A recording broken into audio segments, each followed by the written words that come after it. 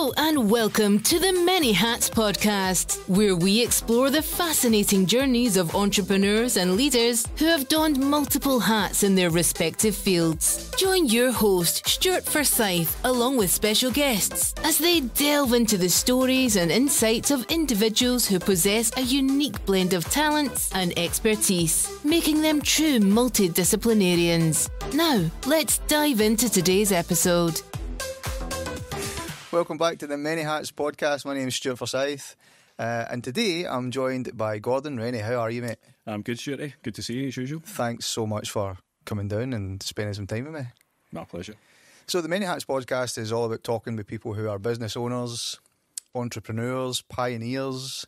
You definitely fit into that category with Grow Coffee and multiple other things that you've done throughout the years as well. I'd love to hear the story about Grow in particular, though. And, do I hear with my superstar DJ skills before Grow? Well, that as well, aye. You tell me about this all the time, your DJing days. I think you miss it more than you say. I don't miss the late nights. All right. No, too old for it. Do you know, I was gigging the other week. I got asked to dip for another band a couple of weeks ago, and I was done in. We finished at midnight, and I was like, this is too late for me. I need my bed at like 10 o'clock. It's great, though. Love it. Gordon, tell me the story about Grow. How did it all come about, the idea? Well, I suppose it kind of rolls on from, I used to run quite a successful DJ company from when I was at university at Glasgow Caledonian. I was an accountancy degree dropout. The city centres were too cold for me in the mornings, and so started DJing when I was 16, 17, and got really good at it, started employing people and employed all the latest technology and developed it from there. But, you know, we could all see the licence trade was kind of dying a death over the last kind of 20 years almost. And it was time to go do something else with your life. And I'd always been a huge lover of coffee bars, and we'd all watch Friends and watch Central Perk, and it looked like an easy buck.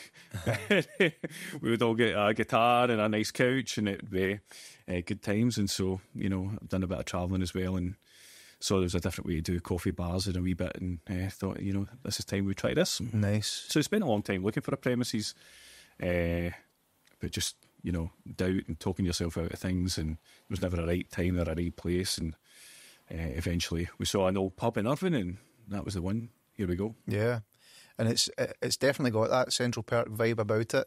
Yeah, and it's all organic food and... No, it's not all organic. Organic where it's financially feasible. I was always, even before Grow, I was always quite kind of passionate about just a wee bit of healthier eating and trying to avoid chemicals as much as you can.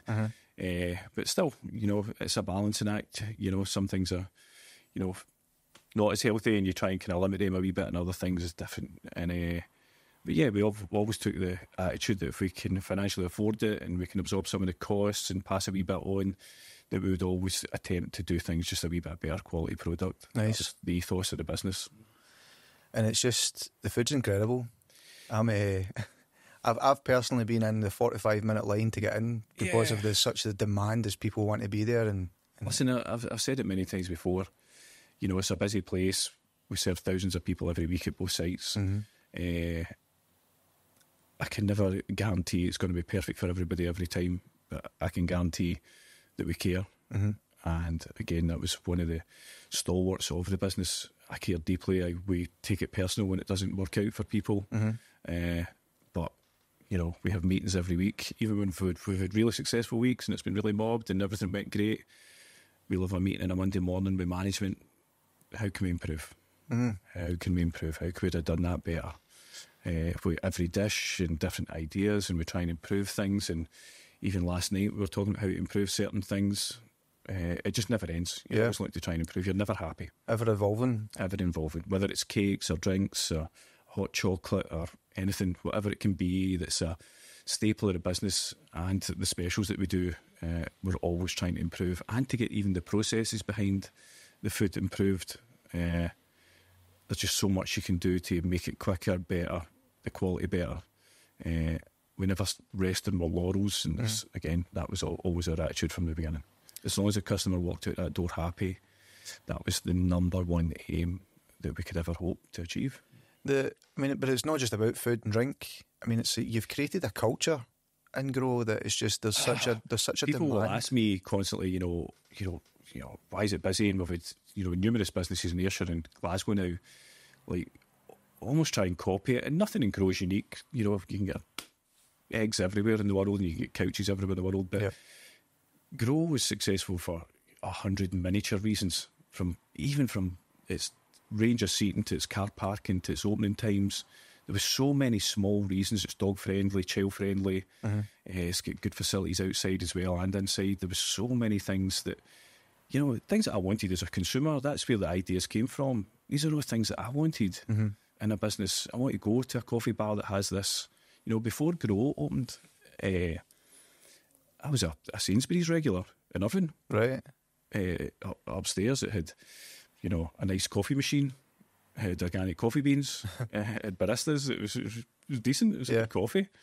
It was open till 8 o'clock at night, and that was the only place we could really go to get a kind of good coffee in Irvine before Grow opened.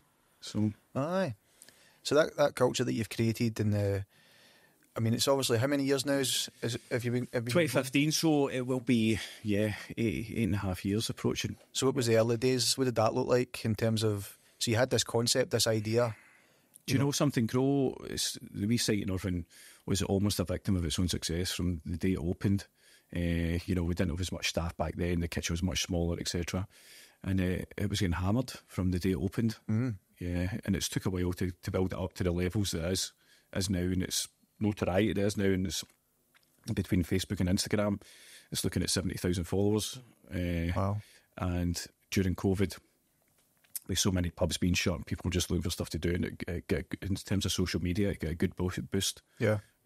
From COVID, just because people were forced to go to the beach, forced to go to parks, forced to look for other alternatives. And Irvine's a wee gem, isn't it? In terms of people flock to Irvine for that alone, just a coastal town. And anybody that's listening to this isn't aware of Irvine, has never been to Irvine. If you come down into Irvine, the potential of the town itself is absolutely enormous. It's got thousands of acres of beachfront, brownfield site with a train station to Glasgow, a major city in the middle of it, 2 international airports minutes away. It has, as a town itself, it's got bags of potential. It's also ended up with less problems than a lot of other major towns across the UK. It's out of town shopping still in town. You can walk from one end to another. It's even got a retro shopping mall, if you want to describe it as that. Which I've got a second cousin who's works for Historic Scotland, who's trying to get the mall listed. Was that right? He's going all over debate about this. He would actually like to see it restored to its 1970s, is it? Design, and it looked good. Things put back in the seating and the windmills, watermills, etc. That were all there. He and the centre bit when you walk down. Apparently, and somebody can check this out for us. Apparently, it's the longest spans of shops across water in Europe. Is that right? Apparently. Didn't know that. Don't know whether that's true or not. But listen, it looks a bit grim at the moment, but who knows? Well, you were talking about social media there, and this is a part that I'm keen to kind of hone in a wee bit in my discussion with you today, because, like you're saying, Grow has definitely found a lot of success through social media. Yep. You are somebody who have taken social media by the scruff of the neck, really. You were an early adopter in terms of content creation and putting stuff out there. Tell me a wee bit about that in terms of your approach to using and leveraging social media for your business. Well, I get asked a lot of questions. We ask the staff will get asked basic questions about what company does your social media, do you have a whole team, and like a lot of small business owners, the owner is every department, the complaints department, the social media department, everything, the finance department. In terms of the social media, I'm almost self-taught. I follow hundreds, if not thousands, of amazing companies around the entire world. You're looking to see what everyone's doing, whether it's a cafe in Melbourne, Los Angeles, restaurants, people that are just amazing at social media, put out great product, great meals, great food, and you go, and that looks amazing, we can do that as well. And you learn a lot from these people. You learn a lot from photographers, other people that are running social media.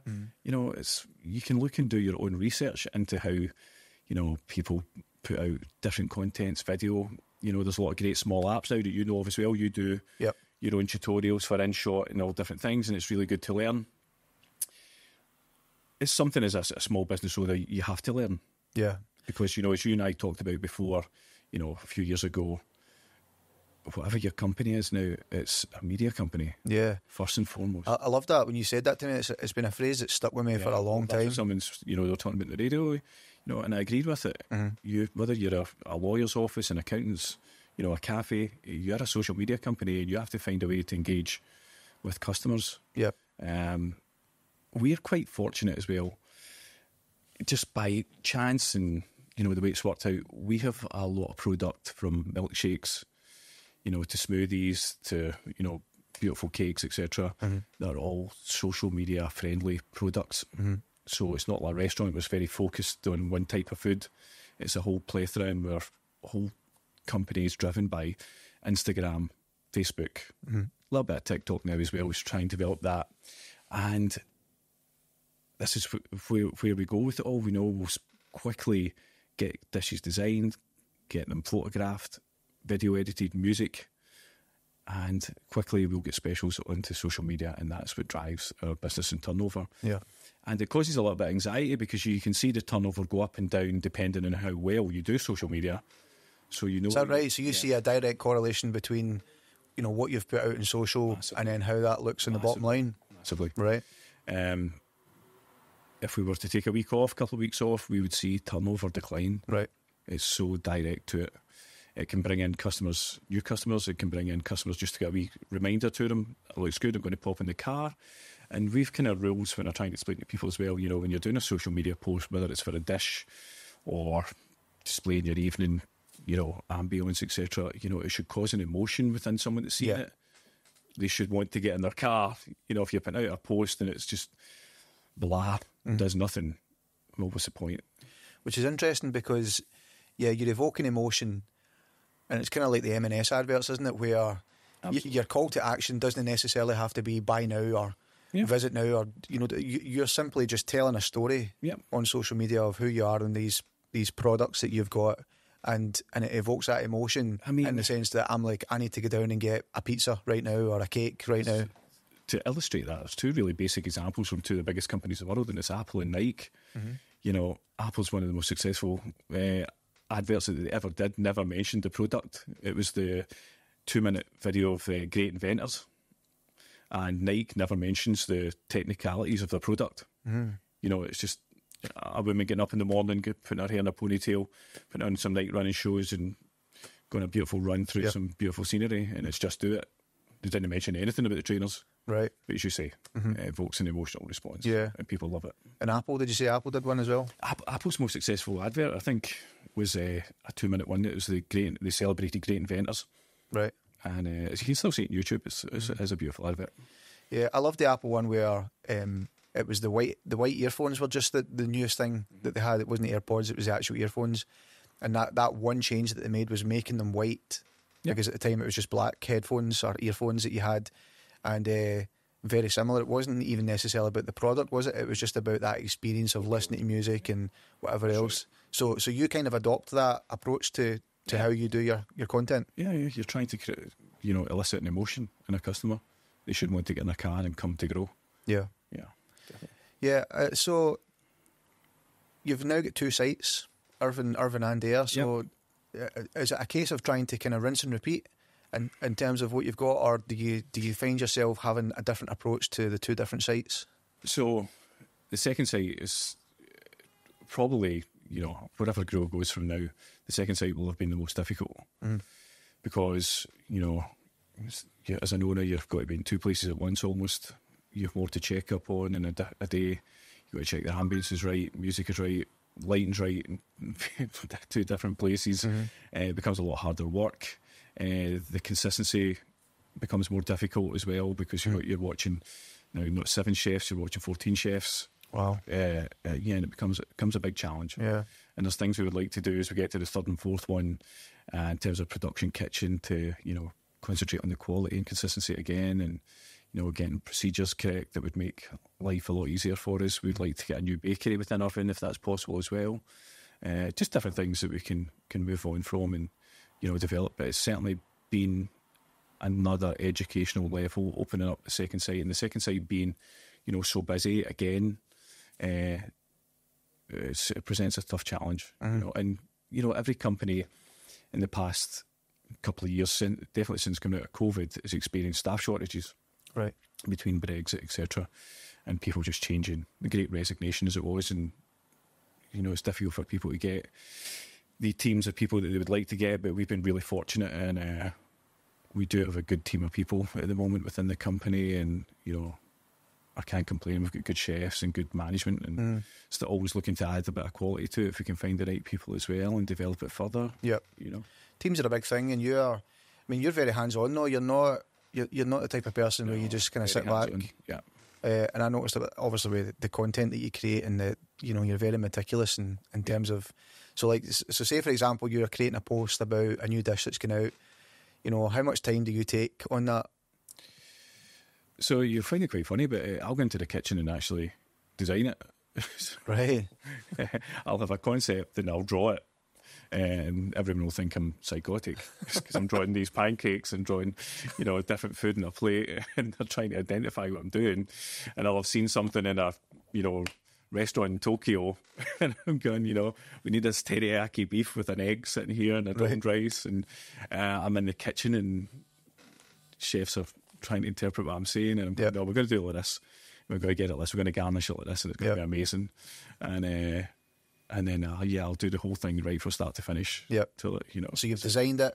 Well, you've drawn it, you've designed it, you set it up, and then it's a case of getting something out. Yeah. I will photograph it, video it, edit it, put the music to it. Yeah. And it'll all go, and it's from start to finish. Yeah. And the same with the cakes, same with everything. Yeah, it'll all get designed by me. But you're not sitting with, a big massive DSLR or mirrorless camera and a whole lighting rig and stuff. What you and I have spoken about it before, but those days are long gone for you. And again, yourself, your phone got 50 times better than it did even just a few years ago. That's right. And every bit of software on it's fantastic as well.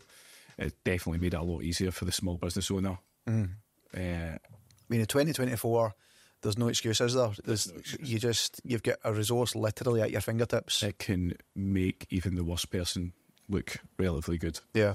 The only thing I did notice actually the other night as well is Facebook is still compressing videos. Yeah. For some reason, I don't understand why. Yeah. I uploaded something to Facebook, and I was checking out a few of the videos and going, the quality is really rubbish. It looks garbage. It looks garbage. Yeah. I don't understand it. Yeah. I'm not a huge fan of Facebook now at all. No. We even divert any messages now gets diverted. You're asked to respond on Instagram. Okay. That was a difficult thing as a business owner as well. You're running all the social medias, and people are commenting and replying and want to speak to you in every social media platform. Yeah. And you're going, this is just too much. Yeah. It's too much. There's just an automated message, it hits up on Instagram. It's just not a problem. Right. And 2015, 2017, 2018, social media was pretty easy.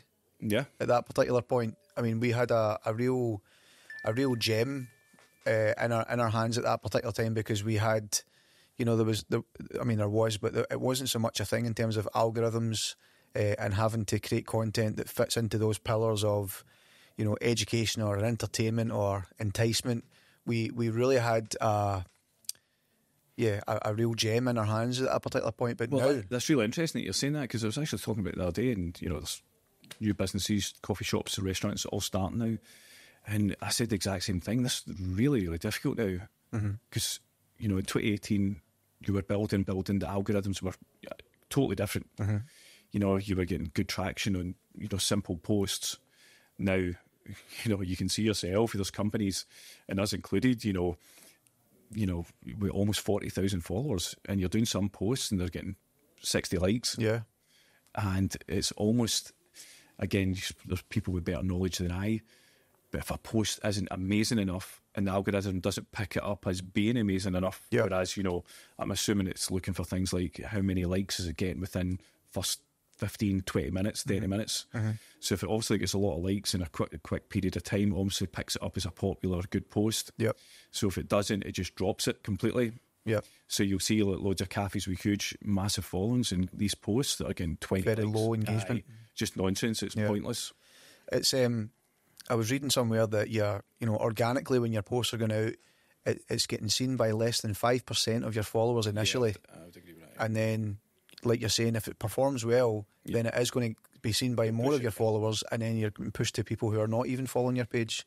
But that must feel quite deflating sometimes, especially when you've amassed 70,000 followers, like genuine followers as well, not bought. 70,000, no, none were bought. No. These are genuine followers. Another interesting thing, for anybody watching this is they'll tell you just to keep posting, keep whatever you're doing, keep posting, because the algorithm is you look for people that are at it every day, getting content up. And some of the laughable things that we noticed recently is you could spend an entire day doing a fantastic 25-second reel video. Images of great food, trending audio, everything you have done, everything. Yep. And it's going up as a reel, which is more difficult as well. A lot more work behind it, and it's up 70 likes. Yeah, hardly anything. Mm-hmm.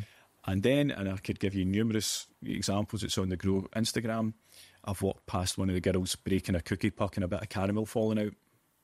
1,000 likes. Blows up. Yeah. 2 seconds. Yeah. Just a snapshot, and people loved it. Yep. And again, that's why I'm going back to, the algorithm must just know if people like that shot. Yeah. For my understanding of it is those 3 pillars on social media. So entertainment. So if it's not entertaining, yep. Educational, yep. Or enticing. Those are the kind of 3 pillars that I've come to see, that if you're creating content, it needs to be something that I'm going to like and I'm going to come back and watch again. It needs to be something that I've learned something and I go, oh, that's brought a lot of value to my life personally. Or enticing. So in your case, it's like, I need to go right now. I need to get in touch and see, when are you open? Can I come down and order this, that, and the next thing? And if you're not falling into those kind of 3 pillars, then most likely you're going to find that your content isn't. And that's why you see so many companies, and you can see that they're decent enough companies, great restaurants, etc., and just going nowhere in terms of social media. And I have seen a lot of rises recently in paid for posts. Yeah. And you can see why, because they just see no other alternative to try and build up. But it's not just enough just to pay for a post though either, is it? So we were talking about only an hour ago, if you're going to pay for a post, you should put the effort in. Yes, because you're just wasting money. Mm-hmm. What are you? So kind of looking back to the early days and then where you're at now, what would you say has been your biggest challenge of the business? Biggest challenge of the business, something, just not letting your head go down when it's not going well. Yeah. Yeah, just keep going. You get a bad day, everything will go completely wrong, and you go, can't take it anymore. Yeah. But just sun's going to rise in the morning. You get up and you go, right, you can go in a Debbie Downer, or and let it sink you. But you got to wake up in the morning and go again. Did it look a bit like that in the early days of Grow? Because I think you were telling me you were. Listen, it looks like any time. Yeah. Anytime. In some respects, the early days was a wee bit easier because it was quieter. Right. Now there's 90 staff. And social media as a whole. Yeah. Like, different ball game, and you've got financial pressures, which is eye-watering. Just some of the things, you've got £17,000 a month gas and electricity bill.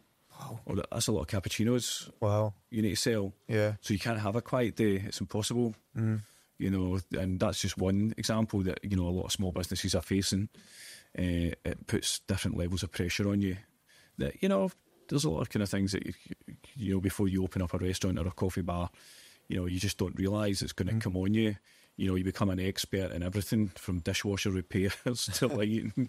People think you're going to open a coffee bar in a restaurant, and it is going to be like Friends. Yeah. And I go, no, you're going to need to learn about 1,000 different things. You've got problems that the roof will start leaking. Yeah.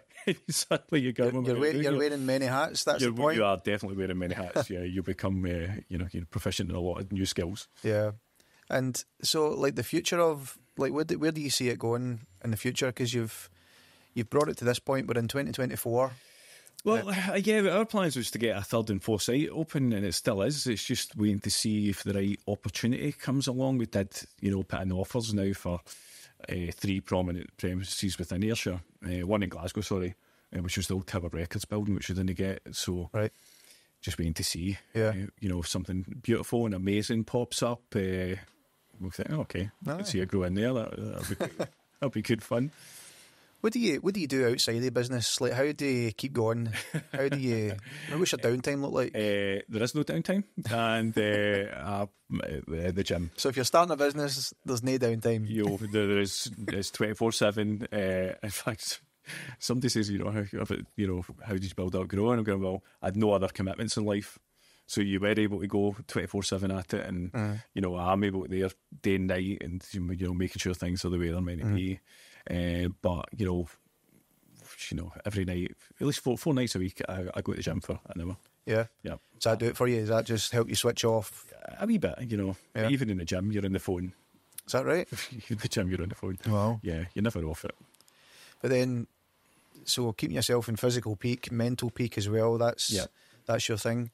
But I mean, for me, I'd love to say I go to the gym, but clearly I don't just now. And I gave up the Fitbar. So I need to find something again that's important though, innit? But especially when you're a business leader, you need to find some sort of outlet that's away from work as well, isn't it? Yeah. Because 90 staff, yeah, that must be a huge pressure.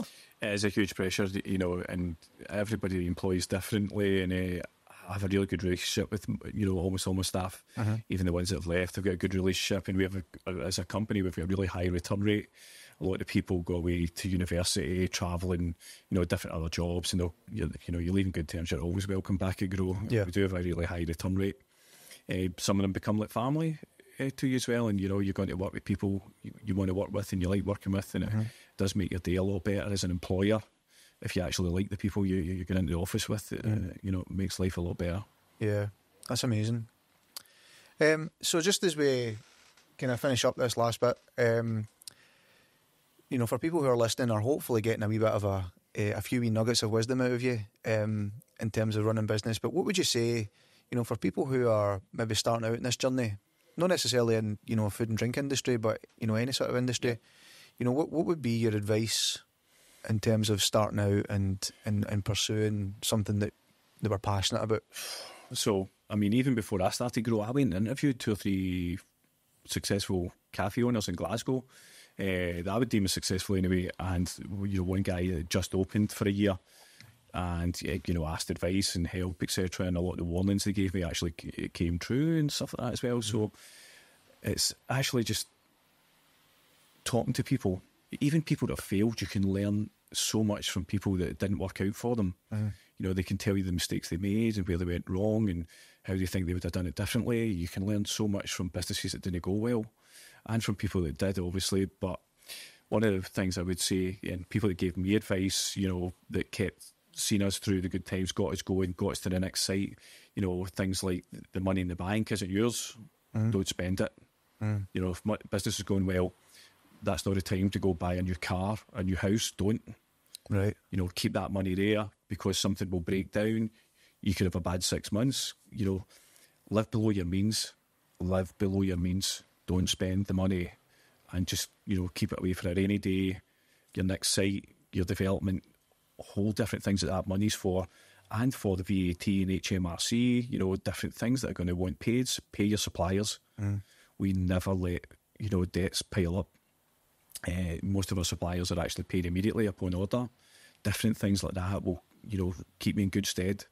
You can accrue a lot of debts in a quick period of time, and suddenly your business is under pressure. If you can as well, try and buy a premises. Rather than rent. Right. You're lying in the pocket of a landlord. At least if you're working away and you're paying down a bank loan, you own the premises at the end of it. There's something for you to sell. If you're just leasing, then there's nothing for you to sell effectively. It's a lot less money you're going to make at the end of the day. But certainly, saving as much money as you possibly can. Living below your means, reinvesting that money back into your business for the future, for development. It'll pay you dividends in the long run. Yeah, but just if things are going well for you, just still keep the head a wee bit. Yeah, I like that because, that was my own experience when I first started out with Limelight. I was thinking, oh, yes, man. Yeah. I'm earning a fortune here, and very quickly you realise there's peaks and troughs. There's peaks and troughs, and a lot of people just don't budget for the troughs, and that's what sinks, probably most companies. So, and even when we were running the DJ company, I worked for a lot of people that were made for the rest of their life, and it just didn't work out for them in the long term that way. Right. You know, a lot of people go on spending sprees, buying new cars, you know, lavish lifestyle, and you know, it'll end you very quickly. There's a great book that I would recommend to anybody, and it's The Psychology of Money.